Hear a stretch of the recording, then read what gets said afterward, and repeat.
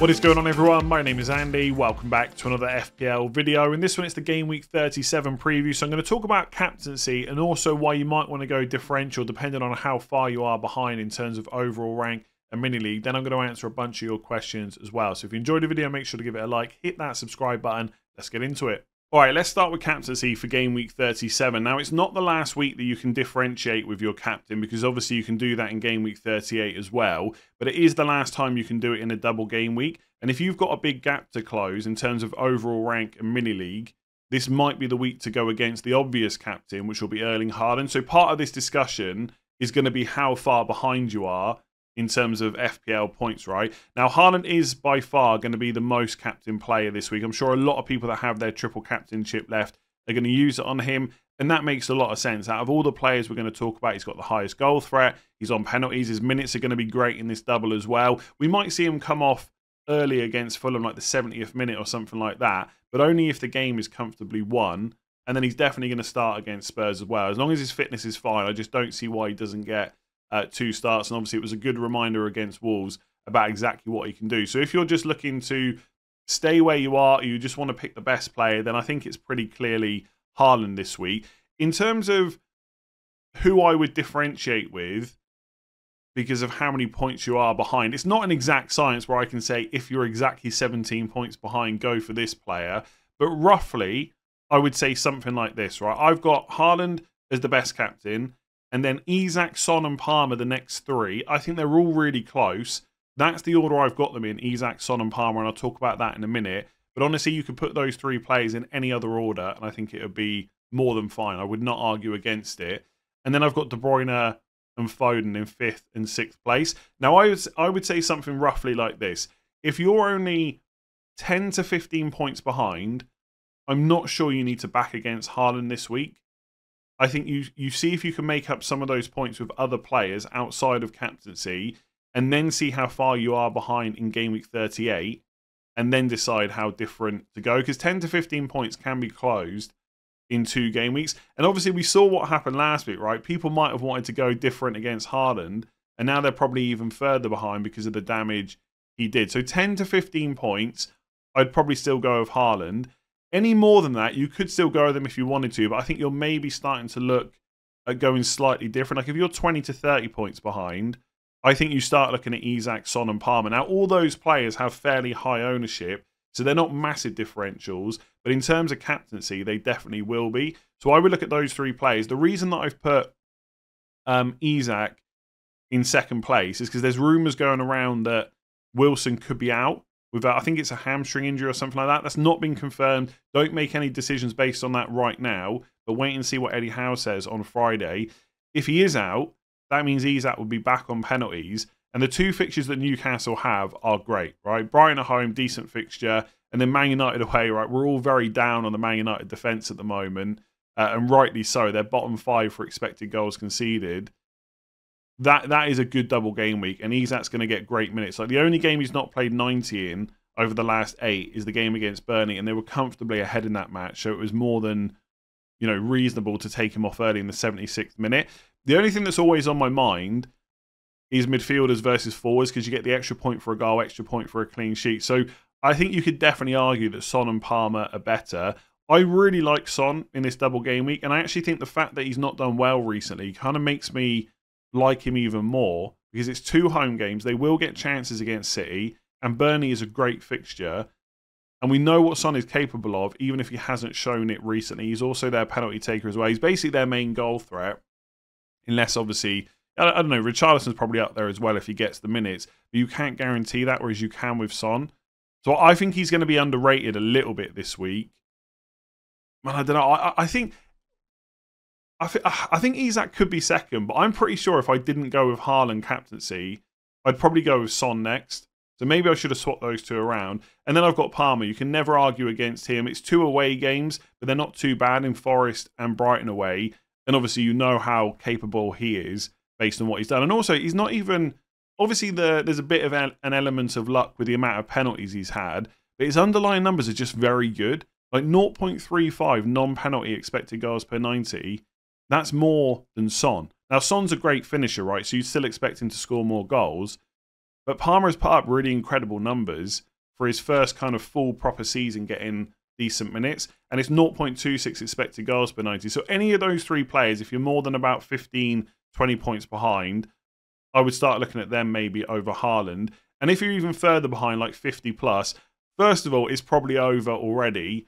Then I'd maybe look to go kind of even more differential with like a De Bruyne or a Foden or even a Richarlison if you think he might start twice, someone like that. But that's what I would look at captaincy. So Haaland is by far the best option. Then it's Isak, Son and Palmer.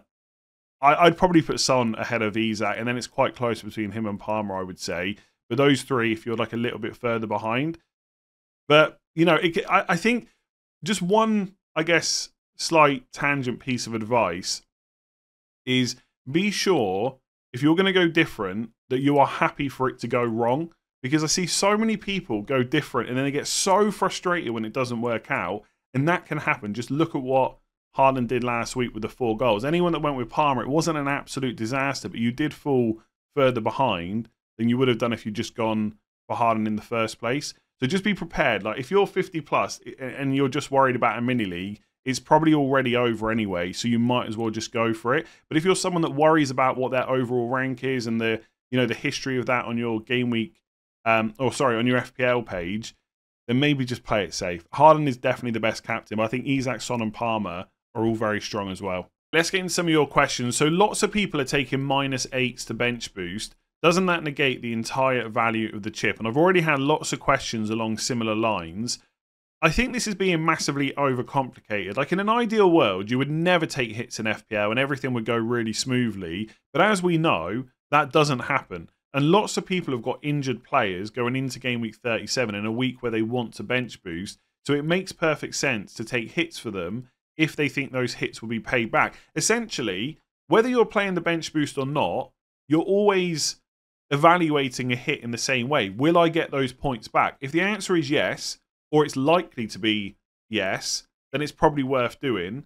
If not, don't take the hit, right? And if you've got an injured defender like Harry Maguire, and you think you're going to take a -4 to bring another defender in, and there's absolutely no chance that hit will be repaid, then you could just leave Maguire in your team and bench boost with 3 players instead.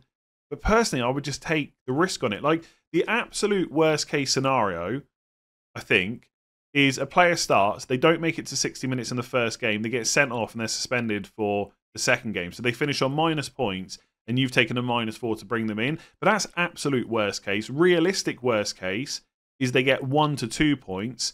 You've taken a -4, so you're down kind of 2 to 3. And I think that's a risk worth taking because if they get any kind of return, you're suddenly up on those points. So I think the fact that people are bench boosting is almost like causing just a lot of overthinking about whether the hits are worth it. Like, you can't take that bench boost into next season. So you're either using it in game week 37 or you're using it in game week 38. And if you've got injured players that are out for the rest of the season, they're not going to be back in game week 38.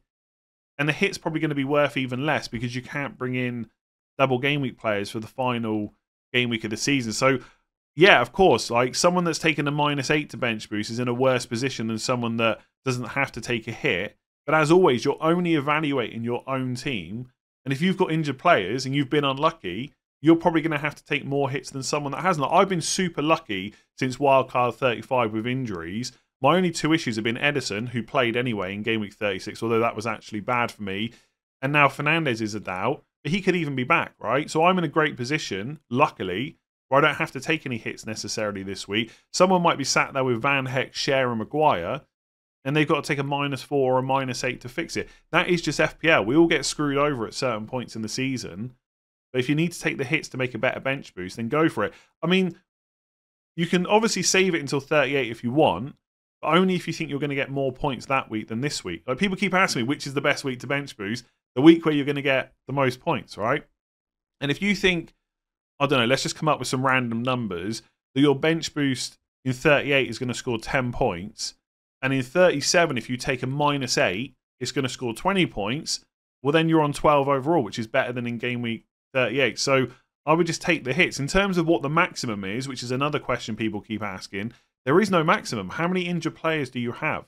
I would take hits to get up to 15 players in pretty much all scenarios, right? Some of you might be locked out of double game week players, and then it might be like, You know, do I take out this injured player for a single game week with a terrible fixture? Maybe not in that specific scenario, but for most people, that isn't the case. You're just going to bring in double game week defenders, right? So Cucurella, Porro, maybe even Arsenal defenders. And then obviously those Arsenal defenders are beneficial for you in game week 38 as well. Even Lewis Dunk at Brighton, I would take a hit for if the defender you've got on your bench is literally not going to play. I would take the risk that he goes and scores a goal or something like that. Like I would be in it to win it. So it doesn't negate the entire value of the chip. Like, would it have been better to use it in a previous week where, you know, you didn't have to take hits? Yeah, of course, but that's playing with hindsight. All you can do is work out what's best for you in 37 or 38. And for most people, that is going to be taking a few hits this week. So would you take a -4 to switch Højlund to Jackson and Gusto to, say, Dunk?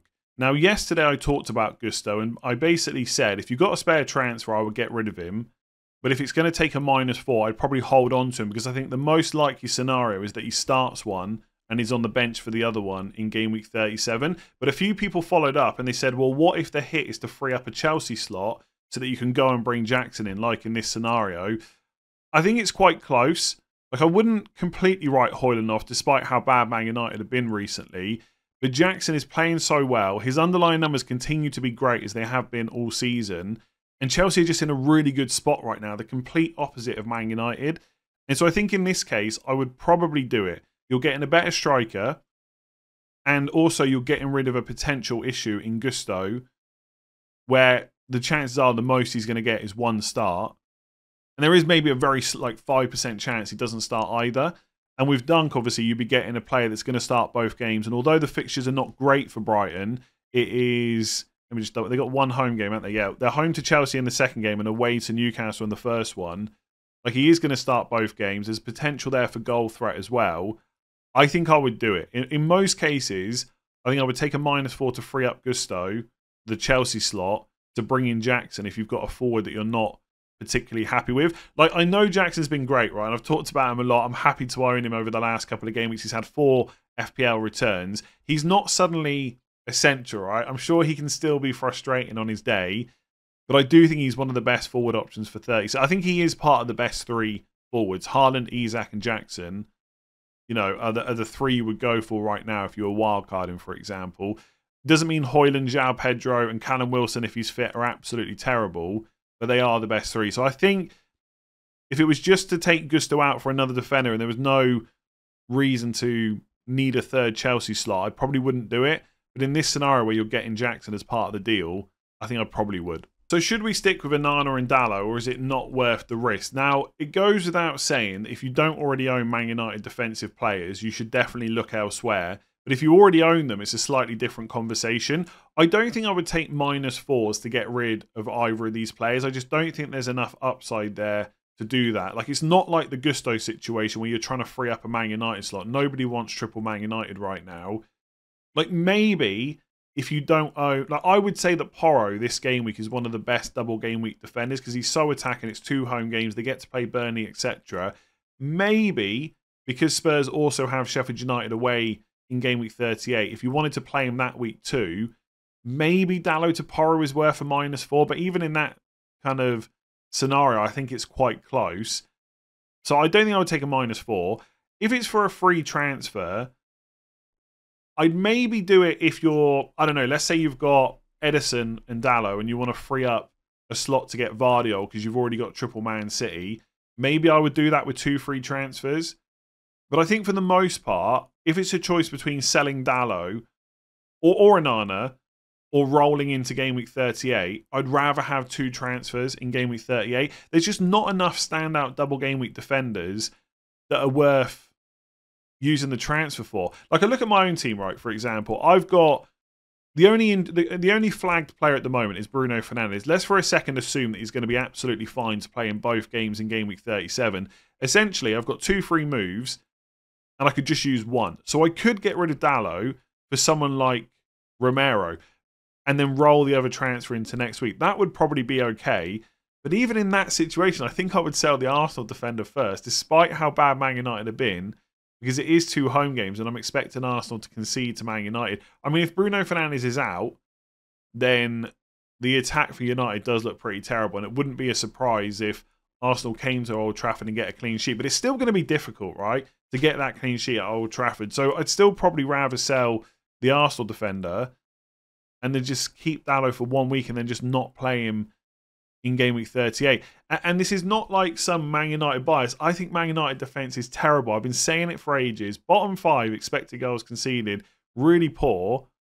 And it doesn't get any better having to play against Arsenal or Newcastle. But it is a player with a double game week. And there aren't many other double game week defenders around that are like massively better. Like even if, I don't know, let's say you didn't want to go for an Arsenal single game week. You wanted to go with someone with a great fixture like Everton and Sheffield United at home. I just couldn't bring myself to sell a double game weeker for a single, even if it is Sheffield United. And Everton players may well, sorry, Everton defenders may well outscore Dalot. Pickford may well outscore Onana. I just couldn't bring myself to do it, especially if the alternative is rolling the transfer into game week 30. You just never know what's going to happen.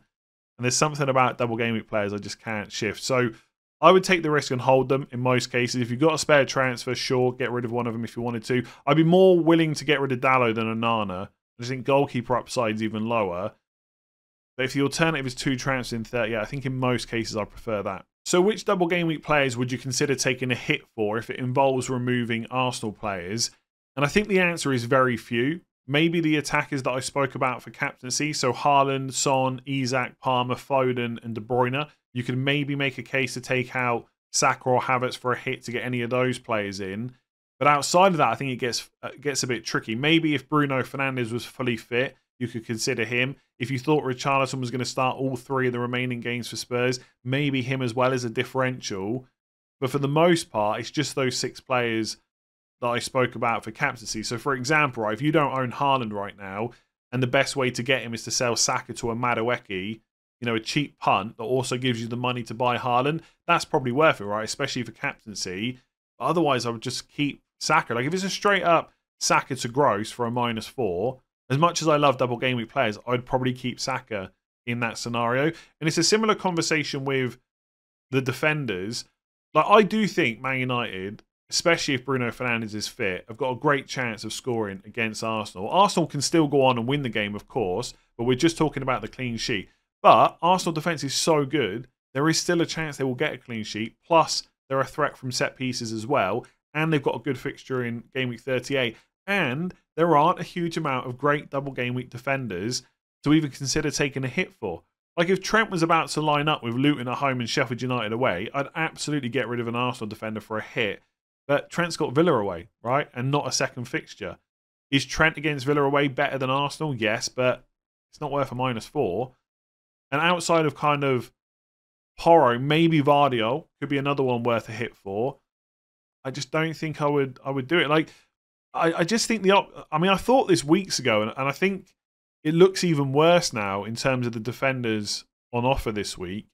Like Spurs, Porro, Man City, Gvardiol, Man United, no one. Brighton, I mean, Dunk's fine, but he's not worth taking a hit for. Newcastle, who's taking a hit for Davern or Livramento? Probably no one. And then you got Chelsea, like Cucurella is fine if you want to pick him. He ain't worth taking a hit for, I would say. So, yeah, very few players. Those main 6 attackers, I would say. There's probably someone I've forgotten, but that is about it. Otherwise, I just keep hold of them because Arsenal have not only got a good fixture this week, they also have another one in 38, and I'm pretty sure the title will still be open then. So is it worth swapping Maddison to Richarlison for a hit? Now, this is one of those questions where I suspect most people watching have already said yes, don't even think about it, just get it done. I'm a little bit less sure, but only because I think Maddison's got a good chance of starting against Burnley. I know he's been benched the last 2 games, but I think he's looked okay when he's come on. And he's just not a player that I would expect to keep getting benched for Spurs. So I think he could start against Burnley. And if that's the case, the hit may not repay itself. I mean, it could do because when Richarlison starts, his goal threat is great. He could absolutely outscore Maddison. But if they get similar minutes in the double, I don't think it's a guarantee.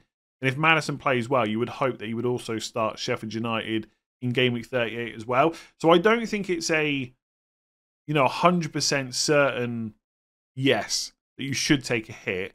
But I also think for most people watching, if they keep Maddison and he gets benched again, that's going to be hugely frustrating. And they're probably better off just taking the hit for that, more confidence in the start. Because I do think it would be surprising if Richarlison doesn't start against Burnley. He may well get benched against City and then play the final game. But if he's fit enough, he will start as many games as he can for Spurs over the last 3 game weeks. And you probably can't say that about Maddison right now. I just think if you think Maddison starts, I think you don't take the hit, basically. And if you're unsure or you're convinced he gets benched, then yeah, probably take it. So who are the best double game week goalkeepers? You've got 6 to choose from, and I think you can narrow it down to 3 straight away. So Vicario, Petrovic, and Edison, they are the only 3 that I would be looking at. Nobody wants to buy a Man United goalkeeper right now. That makes perfect sense, as I've already discussed. I think with Brighton, it's just too risky, right? I've said before, I think there's a good chance for Bruggen will start both games in 37, but there's always a chance that De Zerbi will just play Steele instead. And I just couldn't be doing with that headache. I just don't think it's worth it. It's not like the Brighton defence is so good that it's worth that risk. So I would just ignore Brighton goalkeepers completely. And then you've got Newcastle, but I just think buying Dubravka or Pope is just too risky at the moment. Dubravka's obviously been playing while Nick Pope's been out injured, but Pope was in the last squad for Newcastle, and he cannot be too far away from his start. And he's going to want to start. He's going to want to be in the Euro squad with England. So I don't know, unless Eddie Howe came out on Friday and said Nick Pope's going to start the next game, I just don't think you take a risk buying either of them. Little side note, if you own Dubravka, I'd be listening carefully to what Eddie Howe says on Friday. Any indication Nick Pope's going to play one or both of the games, I think I would sell Dubravka, even for a hit potentially. But it really depends on what he said. That's quite a tricky situation to be in, because it might be that Dubravka plays one and not the other one, in which case that's probably not worth taking a hit for. But if you're on a bench boost, I'm not sure I would want to take the risk of not having a goalkeeper. So I would probably get rid of him. But let's see what Eddie Howe says on Friday. I'll touch on that again in final thoughts. In terms of Vicario, Petrovic, Edison, it then probably comes down to who you want to triple up on. And if you think about each of those teams, right, the best triple up for Man City is 3 of Gvardiol, De Bruyne, Foden, and Haaland. For Spurs, it's probably Son, Porro, and then one more. It could be Vicario, but you could also look at Richarlison as well. With Chelsea, I think there's less need for a third outfielder than maybe there is for the other 2 options. So Jackson Palmer, fine. Chelsea defender, I mean, no one probably really cares if they don't have one right now. So Petrovic, from that point of view, is probably the best option if you're looking to triple up on all of these teams. But in terms of for the double itself, I actually think there's a case to be made that Petrovic is the worst of the 3. Like, I know Edison can be very frustrating, but Man United defense is Man City defense is still solid. So I think Edison is better than Petrovic, considering they've both got 2 away games.